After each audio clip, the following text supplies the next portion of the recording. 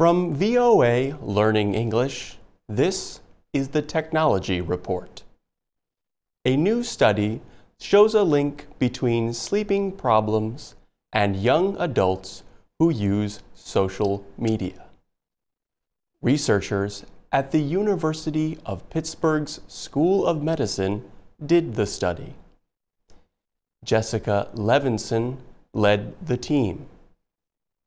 The researchers questioned 1,800 adults from 19 to 32 years old.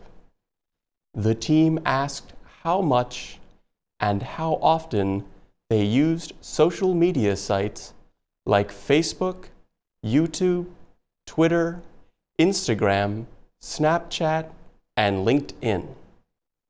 On average, members of the study group used social media sites 61 minutes a day.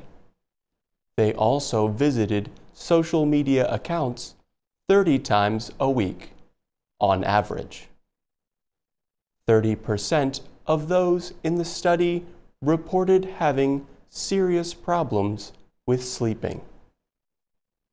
The people who made the most individual visits to social media were 3 times more likely to have sleep problems.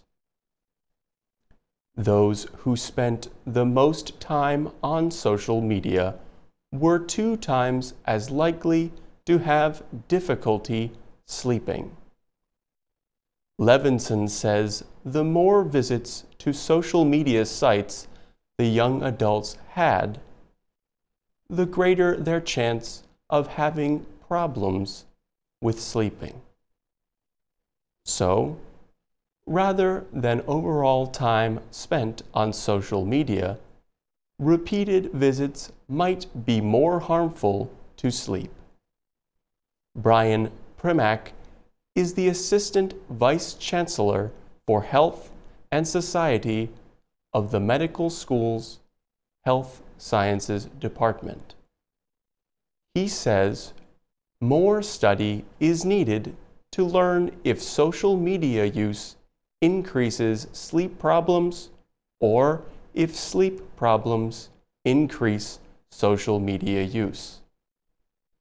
The study was published in the online journal Preventative Medicine.